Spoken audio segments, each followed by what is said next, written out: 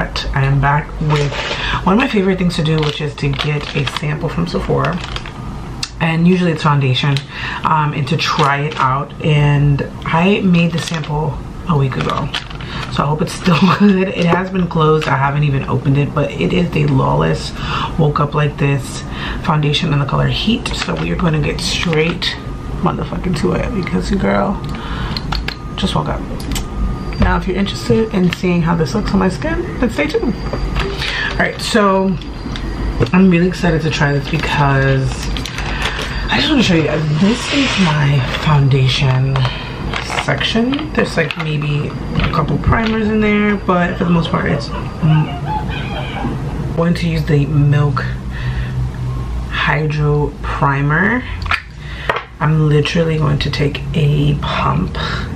You need any more of this. I was making a sample when it first came out, and then I got it and I was fucking shocked. I was super shocked. I like it a lot. I do think it makes my forehead a little bit dewy, but not in a terrible way. I like it a lot. It definitely keeps your makeup on all day. I've used it with some of my like normal routine foundations, but really nice. I honestly think you don't need any more than the pump, and you want to wait more than 60 seconds. It says 60 seconds, but I like to wait like 2 minutes so it can really dig into your skin and do its thing. So let's talk about this one. And this is part of the Clean at Sephora stamp. It says it's full coverage and it's for normal, oily, and combination skin. It's a natural finish and a foundation formulated for all skin types with buildable coverage and a fresh, radiant finish. So let's jump into it. Let's. I desperately need to clean my brushes. It's been a rough one. I feel like I say that all the time, but it really has. But that is just the journey of life, right? Just up and down. Alright, so this is what it looks like, the little sample. I feel like it's close to my skin tone. You know, you still have to blend it out. I do have a freshly cleaned freshly cleaned sponge. Is this freshly? A freshly cleaned sponge, and then a freshly cleaned I hate when that happens. I hate dropping makeup on myself. It's like not easy to get out. Okay, so off of first impressions, this smells like, you ever smell a plant that has like a strong, I don't even know the right, it's mitochondria, I don't know, something scientific. It smells very scientific. It does not smell makeupy. Top, so far it's actually a pretty good match. Like on camera, in person, I really like it. There is, I don't want to say I really like it, I should like change that verbiage. It is full coverage, I will say that. It does read a little red in person, but I'm wondering if maybe I use too much. I mean, that smell is terrible. You know, a smell would make me not purchase something, right? I hope you guys know that about me. I feel like I have too much product. It's looking a little red on me, so I'm going to press this in with a sponge just to see if it picks up product. Okay, it's not picking up any product, so let's try pressing this in. I feel like I'm not doing anything on my face right now at all. It could be the primer. It really could be the primer. I'm just not seeing it pick up any product, which is I guess a good thing, but I wanted it to like distribute in other areas maybe I may have missed and sort of dull down the shyness a little bit. I like to use a sponge to do that, but dude, I don't know. The shine is definitely that smell. It's very familiar. It smells terrible though. It's not even like it smells like paint or anything like bad like that. It's more a smell of, well, I've had this sample for a week. Do you think that might be the reason why? I don't know.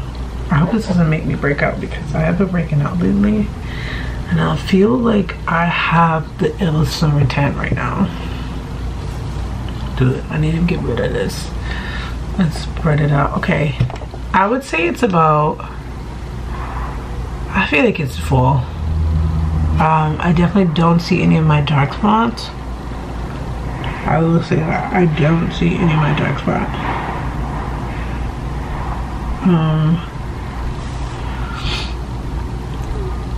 But it is super duper shiny on my face.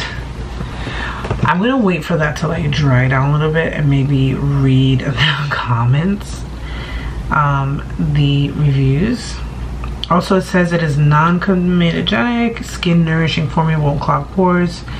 It wears comfortably throughout the day with a lightweight feel that won't fade or disappear. Antioxidant rich skin balancing oils includes absinica, camellia oils, and hydrating shea butter helps support the skin's moisture barrier for a supple, youthful appearance. With this formula, you can achieve full coverage with a natural skin-like finish that never looks cakey or dry. On Sephora website, it has 3.6 out of 5 stars.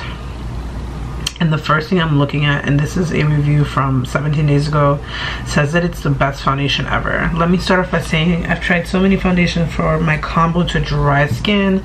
This has been the only foundation that has done the trick and made me feel beautiful. This formula has so many great ingredients for your skin and perfect for anyone looking for no silicones. Maybe that's why it's not really moving. Because silicones usually are like, I feel like they're more, I want to say mutable, but that might be the wrong word, but they're able to be manipulated in a sense a little bit. So I'm gonna just leave this alone and do my eyes a little bit. Puff up. That's a tongue twister. So this is the medium. Yeah, this is translucent medium. It's got like a, I want to say like a salmon. So I'm just gonna make sure that like I have just enough, and let's blend it out. I don't know if ColourPop, I want to say ColourPop is like vegan and cruelty free as well, but I could be wrong. I really could be wrong. I stopped doing this for a little bit and I saw such a difference in my makeup and I hated it.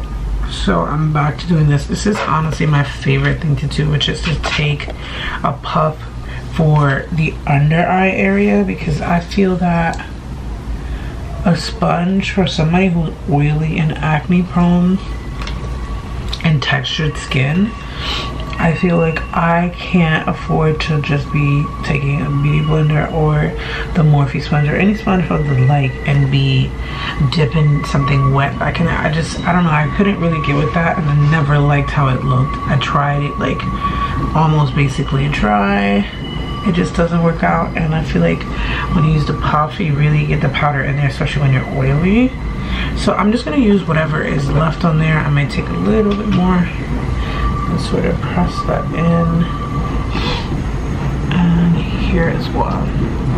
I found that when I do this, I end up enjoying my makeup a little bit more, and I get a lot of compliments of how smooth it looks.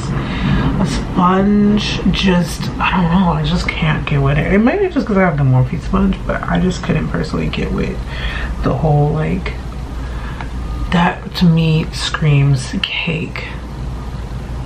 Like cake. I was gone for like 20 minutes. I went to go eat. I made a full breakfast. It was delicious. I'm gonna give you guys my final thoughts. I have a little bit of mascara on, my usual nude. This is like a classic Shari. Like, if someone needed to do my makeup real quick and they took a picture of me, I feel like I would be satisfied if I was like out of whack. The foundation is really nice. I like that it doesn't have silicones in it. It doesn't have dimethicone, which is nice. It is truly vegan. I really like it. I feel like I don't have anything on. There is a little bit of a shine there. I wonder how long it's gonna be until that kind of like goes away, because for example with my milk one, I do really like it, but the shine takes forever to go away, and if you keep putting powder on it, it just, I don't know, it just never seems to satisfy me in a sense. So I have to like wait. I try to do each layer, but the Lawless foundation is definitely approved. I will say my only little beefing thing with it is just the smell. But other than that, I really like how it looks. I feel like my skin looks really smooth. It is not very much and something that you can manipulate. So I think that's why people like silicones like dimethicone inside of their foundation, which allows you to like spread it. So I feel like once I applied it, and I did spread it initially the first time, it's just gonna cover that section and call it a day.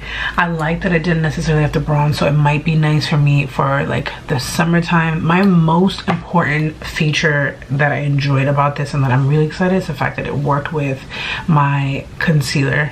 ColourPop has never given me any issues, but I did add a little bit of the Laura Mercier to balance it out, which I really like because I feel like it's a little bit more neutral underneath my eye without it being too like stark white.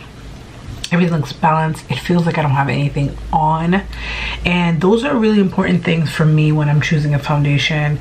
I don't know if I necessarily picked this up because even though I like it, I don't know if I want to spend, I don't know, $40 on it. That sounds weird, right? Like I like something but not enough to want to go out and buy it. I do like how it looks on my skin, but I also need to see how it plays out for the rest of the day. Thank you guys for watching my channel.